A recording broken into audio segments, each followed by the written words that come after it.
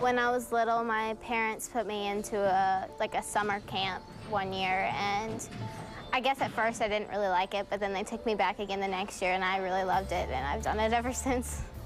I love being able to flip and just like fly through the air and do all the skills that we do.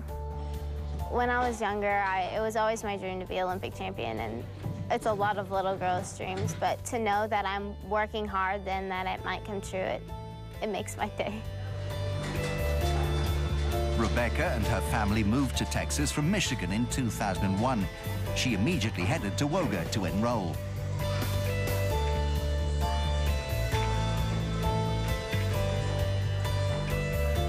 Training with future Olympic champions, Rebecca was a natural. She soon started to make a name for herself at the junior level, winning countless titles.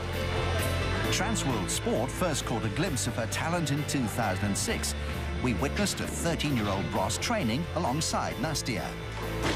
She had so much talent, you know, right away, right from the start, and I was kind of training up toward the Olympics, and as she got older and as she got better in gymnastics, we were training side by side, and even though we never competed against each other, she was always a junior and I was a senior, she pushed me because she's got that mentality where, you know, she's so strong, she can just do number repetition after repetition, and that, you know, pushed me, somebody younger than me that was, you know, doing say, maybe more numbers than me, so I think, you know, a big part of my success was having teammates like her.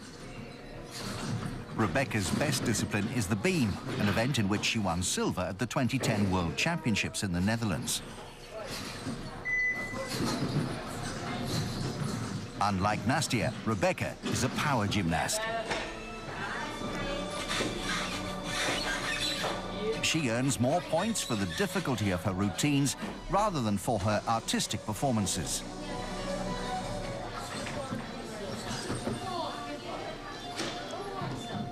It's something that her coach, Valery Lukin, has been happy to see develop. Well, Rebecca is totally different gymnast, obviously, than Nastia. She's more like a Carly Patterson, actually. She's very explosive, very quick, and very strong athlete.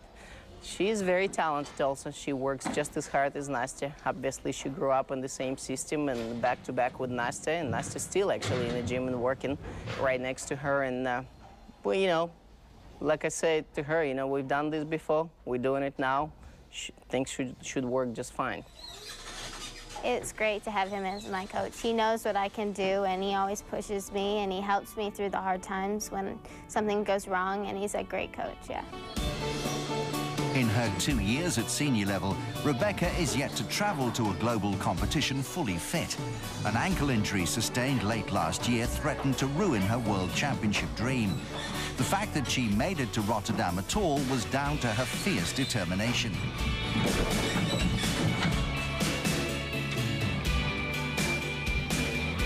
Being a full-time athlete means that Rebecca has little time off.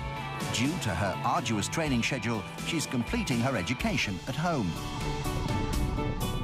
We work out Monday through Thursday, 4 hours in the morning and 3 hours at night. And then on Friday and Saturday, we just work out in the morning, and then Sunday we have off. And it's a lot of work.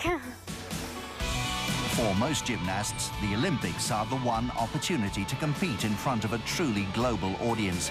And the women's all-around competition is one of the highlights of the Games.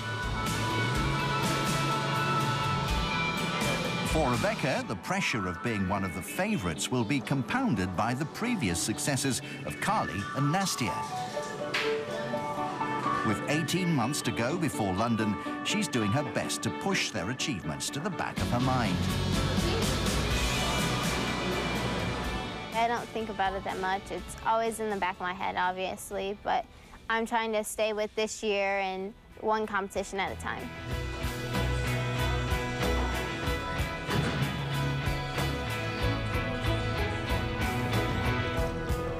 A victory for Rebecca Bros in the women's all-around competition would not only give the US a third straight Olympic title, it would also see the World Olympic Gymnastics Academy continue its incredible record.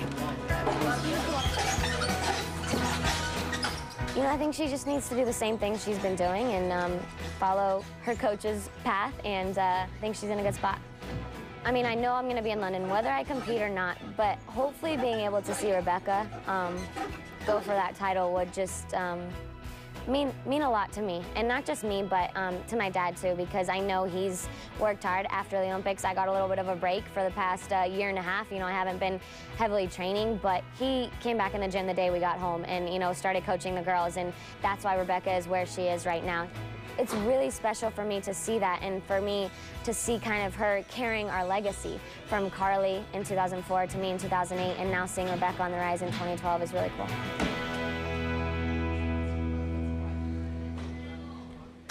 Continuing our series from the archives on extreme sports athletes, we